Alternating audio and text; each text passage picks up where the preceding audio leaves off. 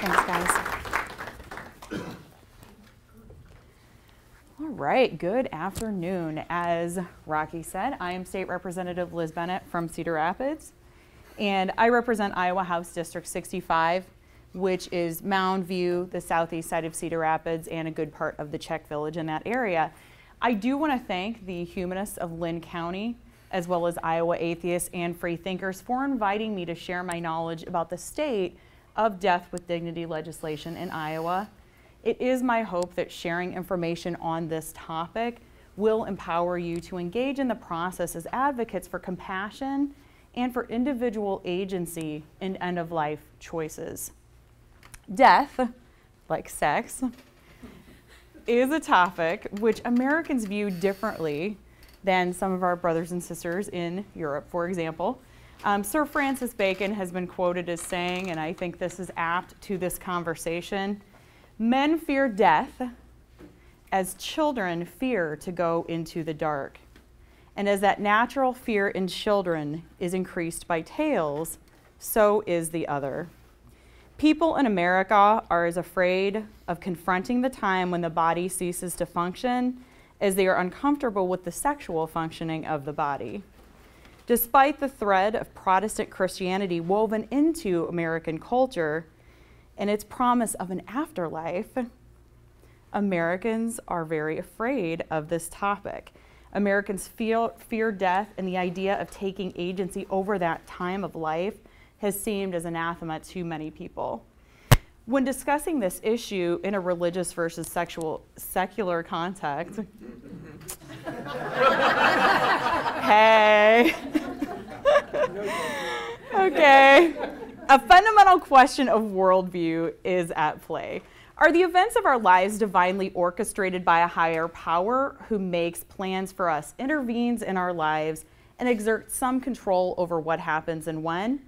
Or are we free agents with responsibility to determine our actions and morals, with the right to determine what happens to our bodies and when?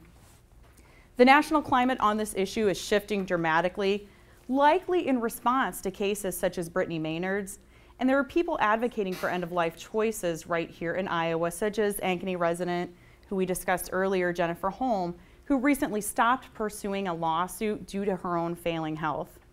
One of my constituents has had a long battle with cancer and has contacted me several times asking me to support death with dignity legislation, and this is a topic that I'm repeatedly contacted on by constituents and other people in Iowa.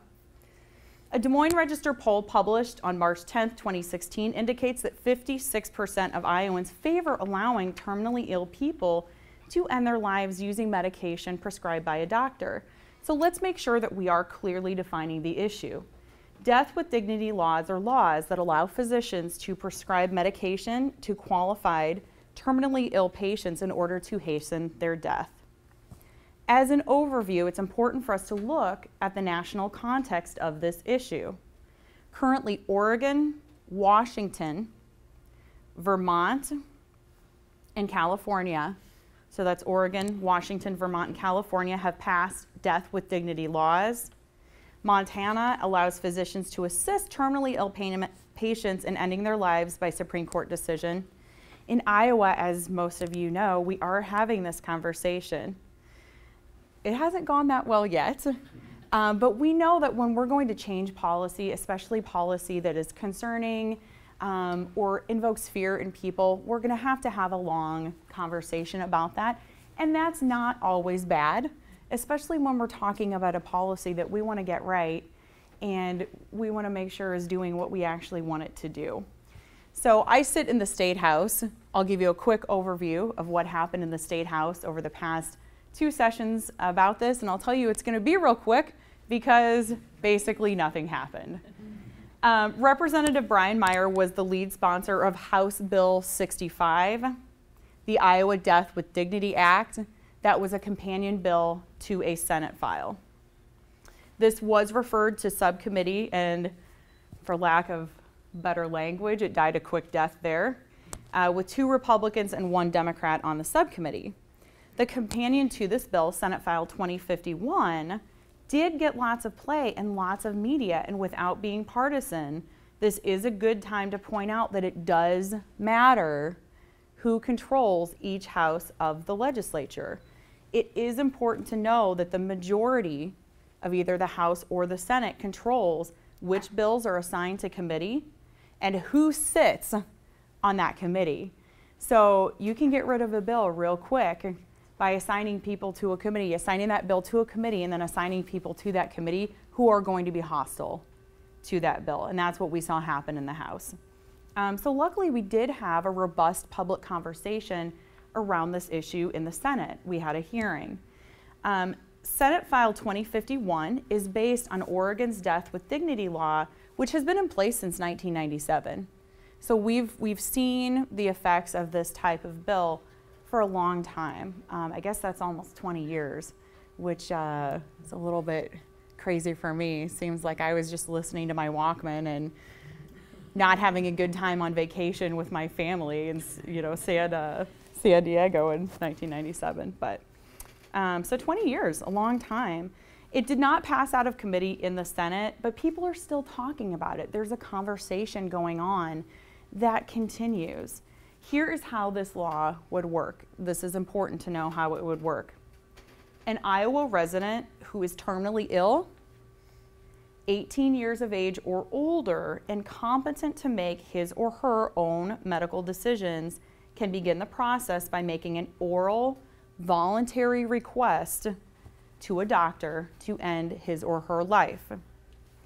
At least 15 days later, the patient would make a second oral request followed by a written request. Very important to know that this would require a written request. This written request would be witnessed by 2 individuals, and at least one of these individuals cannot be a relative or entitled to a portion of the patient's estate, a nursing home employee or owner, or the attending physician. The patient would be counseled not to take life-ending medication in public and not to take it alone. Life insurance or survivor's benefits of a person who ended his or her life this way would not be affected. That's very, very important to the families of people who are terminally ill. So not surprisingly, conservative organizations such as Iowa Right to Life, the Family Leader, Concerned Women for America, and the Iowa Catholic Conference were opposed. The ACLU supported this legislation. And interestingly, most medical organizations registered as undecided, except for the Hospice and Palliative Care Association of Iowa. At this time, I have not been able to find out why exactly they did register as opposed, especially since a lot of times in these conversations, hospice nurses seem to be some of the most outspoken proponents for this type of legislation. So I am still doing some research on that. On the national level, the American Medical Association does officially oppose right to die laws. So I think it's really important when we're thinking about the policy to look at some of the different factors that are coming into play. It's not necessarily just conservative versus liberal or religious versus secular. Opponents of the law highlight concerns that allowing a person to end his or her life in response to terminal illness sends a message that people should just quit over life's hardships. This is a paraphrase of something that was uttered by a conservative lobbyist in one of the hearings. I do personally believe that this argument fails to account for the reality of life with a terminal illness. And I do find it irresponsible to equate having a terminal illness to life's general hardships. I think it's really inappropriate. Other people voice concerns that allowing a law like this might encourage suicide among non-terminally ill people. Other concerns relate to possible coercion by fatigued caregivers or people who could benefit financially from another person's death. As I said before, this is an important consideration when we write these laws. If our goal is compassion, and personal agency, we should be sure we're building appropriate safeguards into any proposed process, especially one with finite consequences. But in the provisions of Senate File 2051, I do think that that has been addressed in the requirements for people who can witness the signing of a document requiring life-ending medication. I hope that what I've shared with you has given you an overview of where we're at in the nation, where we're at in Iowa. But I do want to return from a policy focus to focusing on people to close. On February 6th, Des Moines philanthropist David Hurd, who struggled with Lewy body dementia, a disease of which the symptoms resemble both Alzheimer's and Parkinson's, jumped from his 6th-floor condo, resulting in his death. At his memorial service, Pastor Mark Stringer, his pastor, described a letter Hurd had written to his adult children 17 years prior, that were he to face health challenges that would take away his quality of life, that would leave him stuck with a bleak and hopeless future, he would choose to end it on his terms. So my question for all of us having this conversation is that, what if those terms included planning? What if they included spending time with family members and faith or spiritual leaders, if that's part of a person's life, in preparation?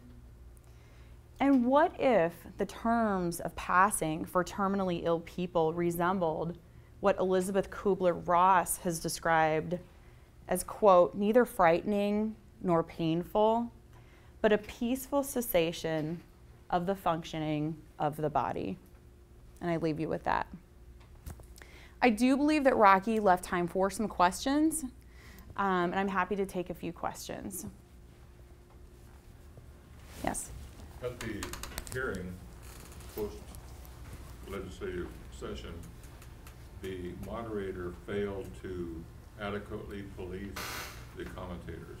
In other words, the pastors and ministers hogged a large portion of the time that was to be used by patients giving their testimony, because some of them would require more time naturally.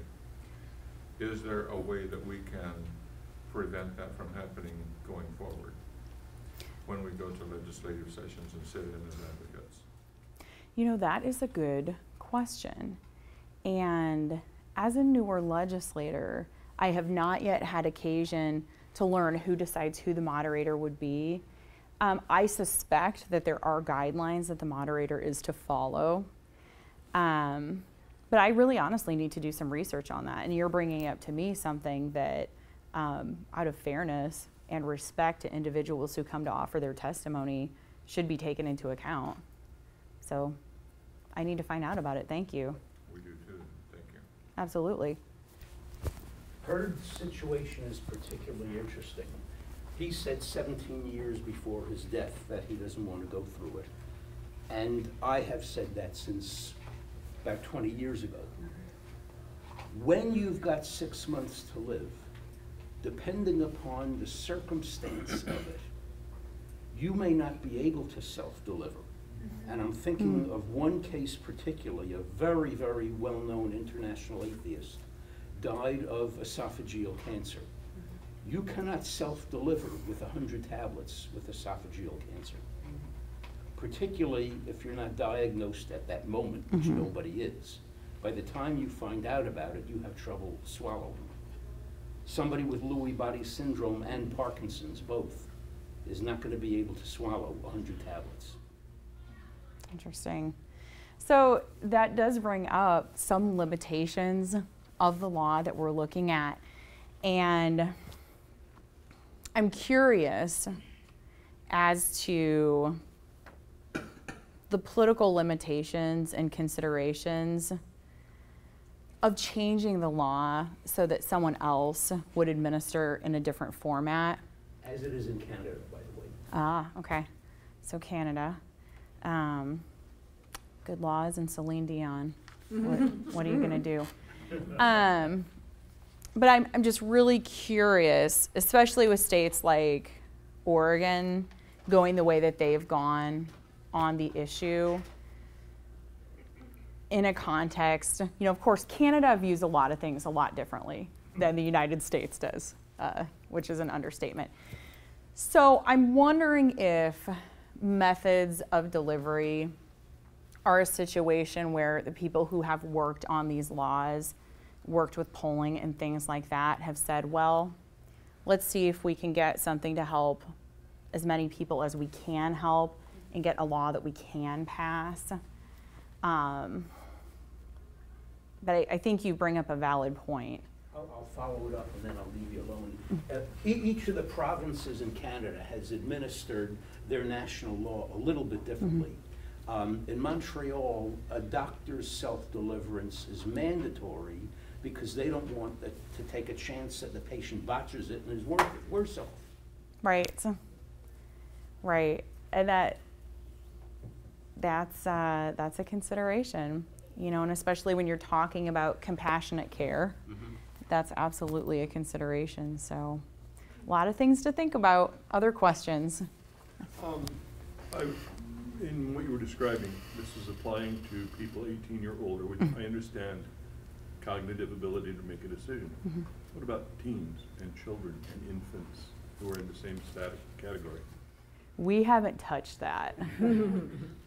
And what I have found so far is that if you want to get a law passed, especially on a hot issue that invokes fear, concern, and many people, you need to really control what we're talking about. It's the same thing with medical marijuana.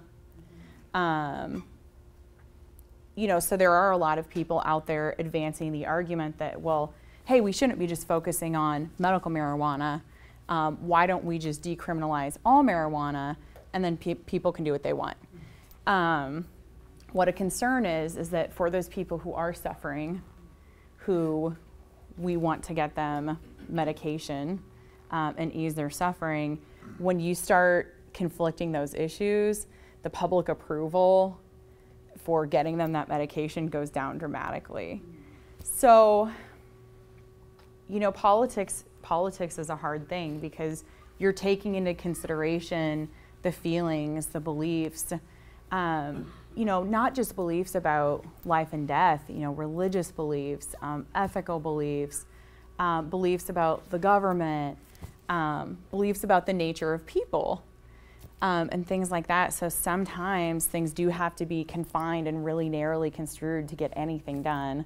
But you're bringing up that there are certainly, absolutely situations where people are in intractable situations of suffering. And I don't know that we have the framework as a nation to deal with that issue, especially as it concerns children, because especially with the money in politics, if you touch that issue, you are going to get ads saying that you are killing kids. So. Thank you. That's it? Okay. Thanks very much, everybody. I appreciate your time.